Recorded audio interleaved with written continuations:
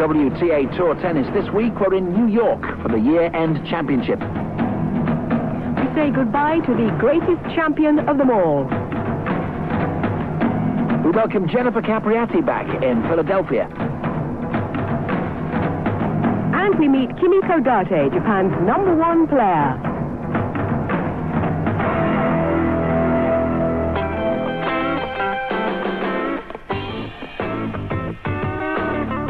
New York and the elite of women's tennis gather for the year-end final, the Virginia Slims Championships. They're the top 16 players in the world, a chance to end 1994 on a high. It's Martina's last tournament before retirement. She's hoping to triumph at Madison Square Garden. Arantxa knows if she wins, she goes to #1, but she's got some tough competition ahead. The championship sees the return of Steffi Graf following her back injury, but there's a queue of nervous hopefuls looking to steal her title. I had a bit of the jitters last year. It was my first time I played here, but I know what to expect this year, and I'm looking forward to my match.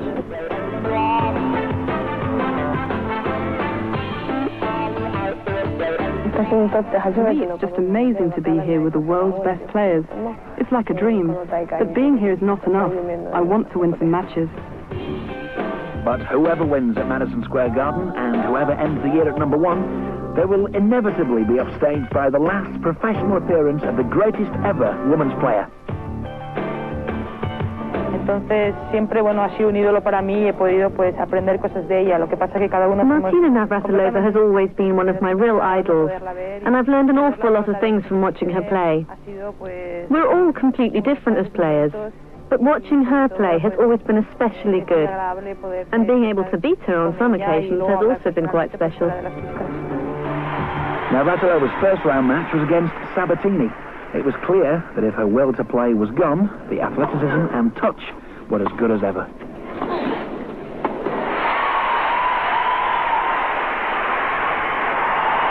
In the end, though, Martina was outplayed by an inspired display from Sabatini. At 6-4, 5-2 down, Navratilova faced a match point. Well, I was too busy backpedaling, really, to get too emotional about anything else. I really didn't get that one until I was down match point. And I thought, okay, it's going to be the last point I'll have to play. But it was too late by then.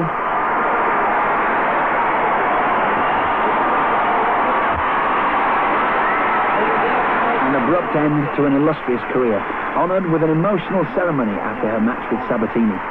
The New York crowd, witnesses to so many of her triumphs, now marking the end of a unique career.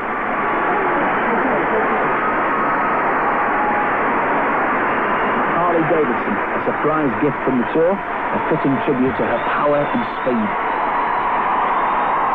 And a banner bearing her name, a permanent fixture henceforth in a stadium she made her own.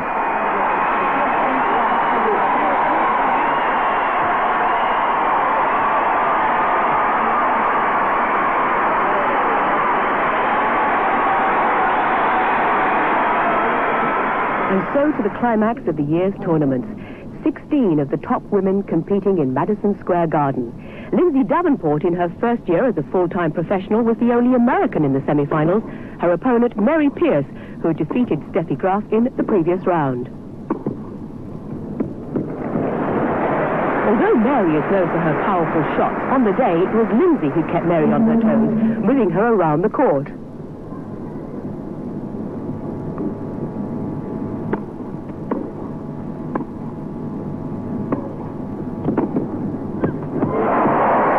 Lindsay kept finding all the angles, but even when she came to the net, Mary never seemed to be able to settle into her game plan.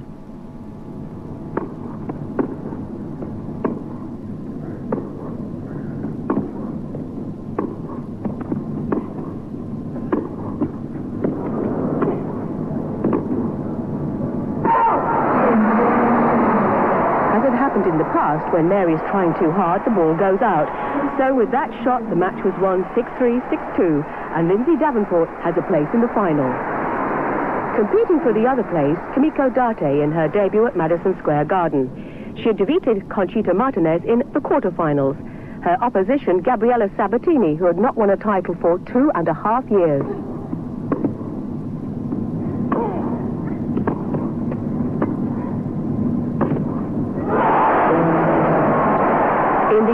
set, Kimiko surprised Gabriela. She was consistent in her shot play and light in her movement on the court.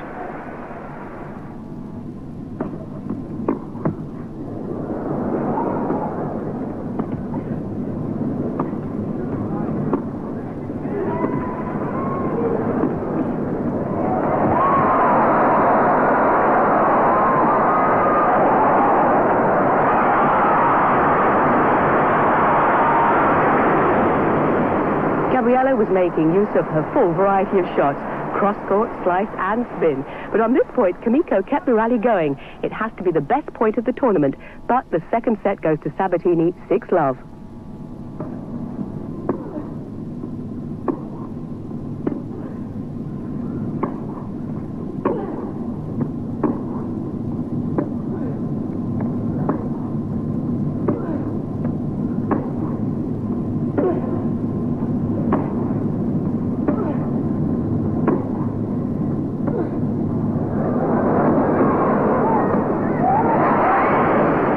In the third set, Kimiko had a break to go 2-love up, but the result, 4-6, 6-love, 6-3, meant a place in the final for Gabriela Sabatini.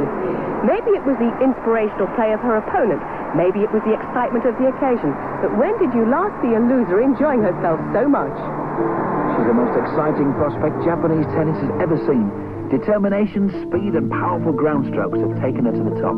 Kimiko Date was born left-handed but forced to play with her right hand.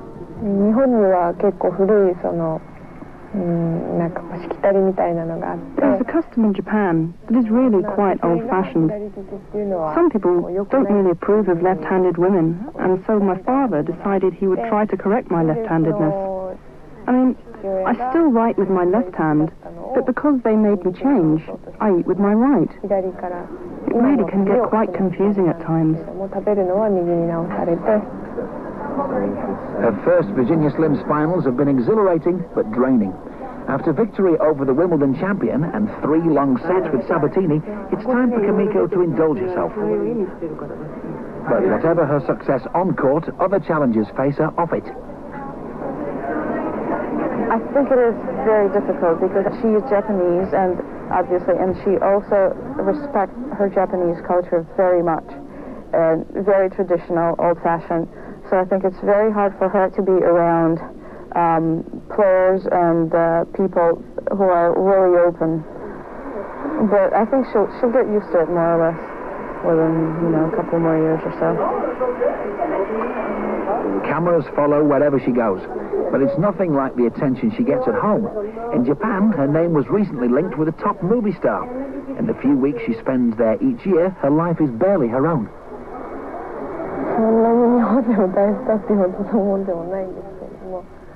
I mean, I'm not really that famous in Japan. I'm not really what you would call a big star. I am known well enough that I can't do whatever I want to do. It's nice for me to be in a foreign country like now, because I can walk around town without being looked at or recognized. It means that I can take things easy here. Taking it easy is hardly a fair description of Date's impressive debut at Madison Square Garden, although in between matches she did find the time to do some serious shopping.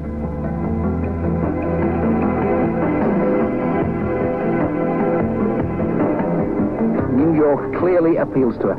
Earlier this year she was a surprise US Open quarter-finalist. Her performance this time in New York is another danger sign for the world's top women. We'll be seeing much more of Kimiko Date. And so back to Madison Square Garden and the final of the Virginia Slims tournament, the only 5-set women's tournament of the year. Gabriela Sabatini plays Lindsay Davenport.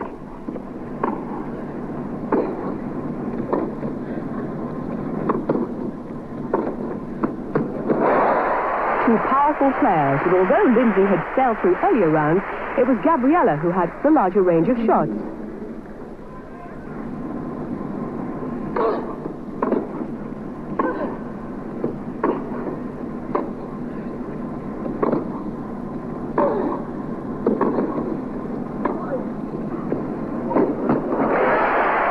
Despite the length of some of the rallies, Gabriela never really looked in trouble.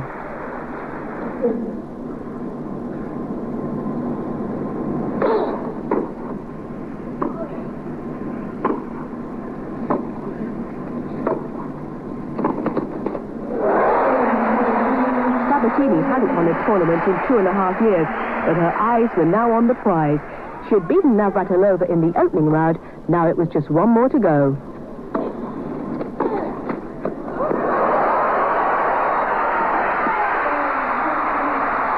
Some may say it was an unfortunate way for Lindsay Davenport to lose in the final, but others may say it was an element of luck that was on Sabatini's side on the day.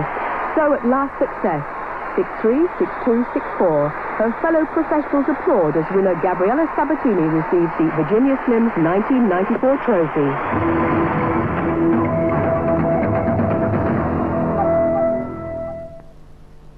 Just one tennis tip from Betsy Nagelson. In doubles, the server is usually considered the aggressor. But when you're the returner, you have enough options to make this position aggressive and offensive enough to try to control the point right from the start. The most effective and most widely used return is the cross-court. If you hit it solidly and place it well enough, you can force the server into hitting an off-balance volley. Use topspin that will take the server out wide, or a chip that forces her to bend low for a shoestring volley. To make the cross-court more effective, try mixing it up with two other options. First, try a down-the-line return. It's a tougher shot to make because it's going over the highest part of the net, but you have to use it enough to keep the opposing net player pinned to a smaller area. It can also keep the server not entirely sure just how quickly to make her way to the net. As a return, the lob can be a very offensive shot, but it must be played at the right moment, which is when the opposing net player is just starting to make her step forward. The lob is also a very effective way for you to get to the net, to allow you to take over the offensive position. Remember, the returner should always attempt to move forward at the first opportunity to put your team on equal ground with the serving team. And by mixing up your returns, you keep them guessing on every point.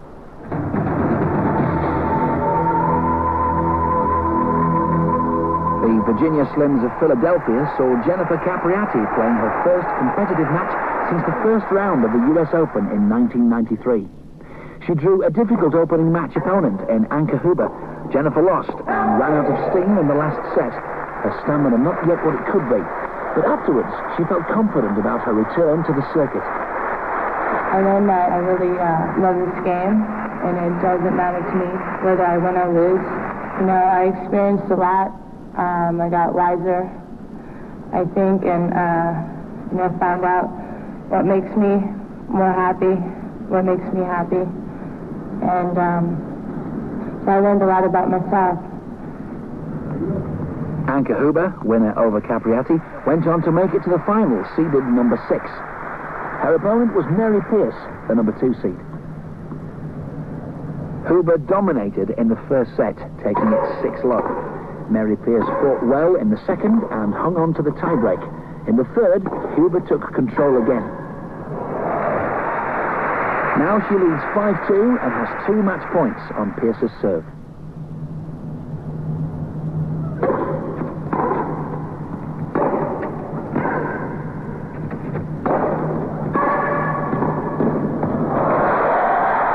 Brave attacking play at match point round. Could Mary save another at 30-40?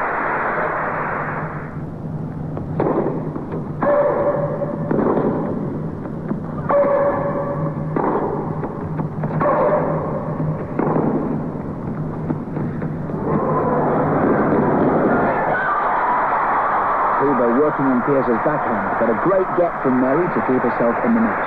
She took that game to hang on 3-5, and it's 30-all. A fierce topspin forehand from Huber right on the line, making Mary slightly concerned, probably because it gave Huber another match point. She needn't have worried so much. Anke Huber double faulted.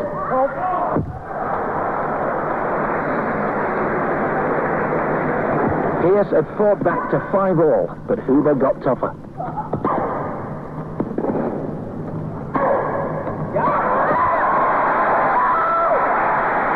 Both girls reacted to the drama of the situation. 5-all in the final set, and they produced their best tennis, particularly Mary at deuce.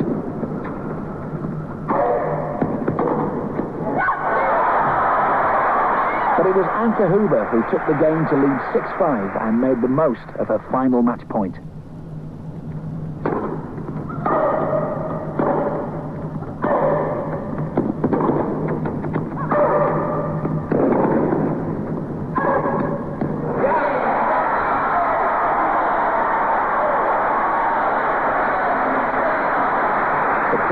witnessed a terrific final and superb play from Mary Pierce. And, of course, the champion, Anke Huber.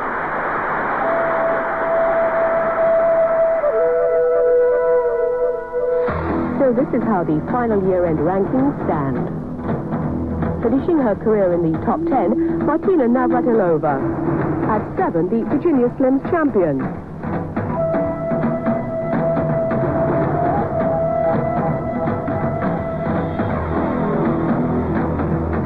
Spain rides high, taking number 3 and number 2 spots. But despite injury, Graf still ends on top.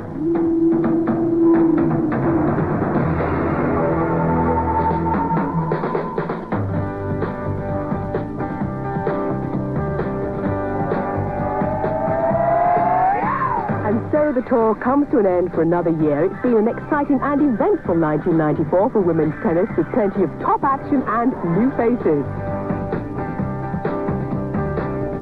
The start of the year belonged to Steffi Graf. She dominated the opposition. At the Australian, Graf blasted away through the opposition to achieve the 15th Grand Slam title of her career.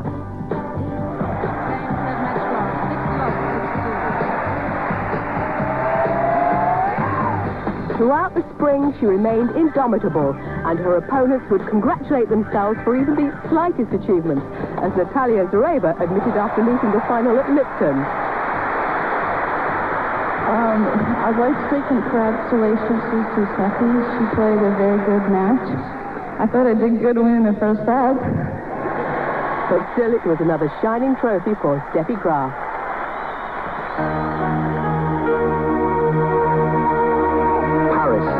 End of a dream for Steffi.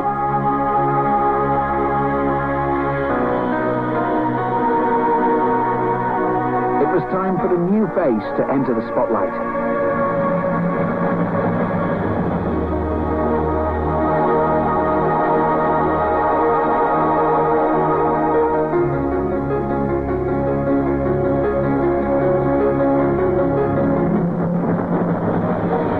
Pierce took on Graf in the semi-finals of the French Open. She put an end to Steffi's dominance and reached her own first Grand Slam final.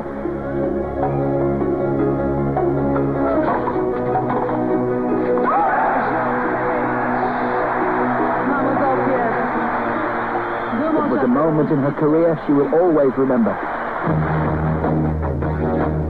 To win the title, though, there was one woman Pierce had to beat. It wouldn't be easy.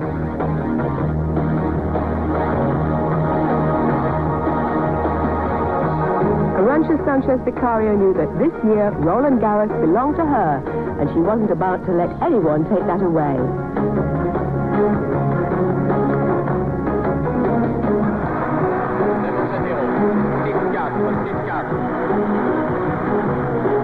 In only 2 sets, the title was hers, 5 years on from her first victory here at the age of 17.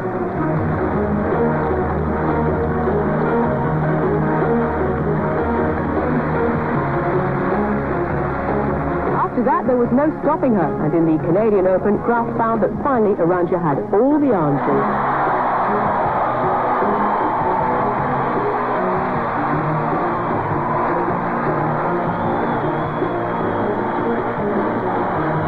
I want to congratulate Arantxa. The last time it was my turn, this time it's her turn. And victory against Graf in the US Open confirmed it.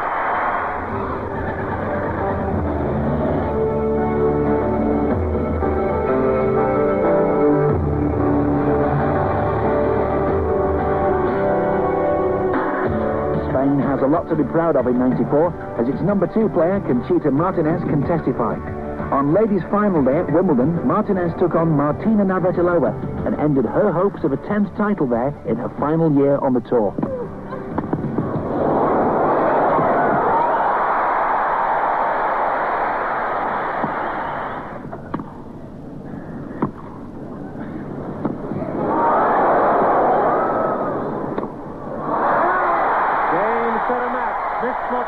The Wimbledon crowds were introduced to a new star. And they said an emotional farewell to a former one.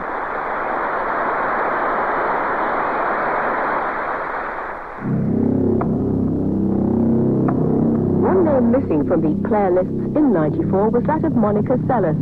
Hopes that she would return at the Australian Open at the beginning of the year were dashed. It was a sad loss to the tour.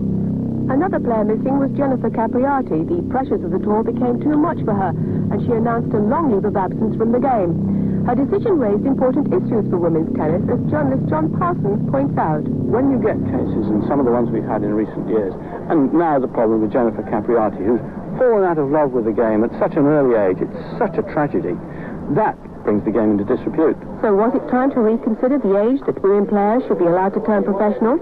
It was hard to find agreement. Oh, I think they've been way too young. I don't think anybody should be a professional before the age of 18. That's so hard, because if they're ready at 14, they should be able to turn pro. Oh, I don't have any doubt at all. I think it should be 16. I think 15 is a good age.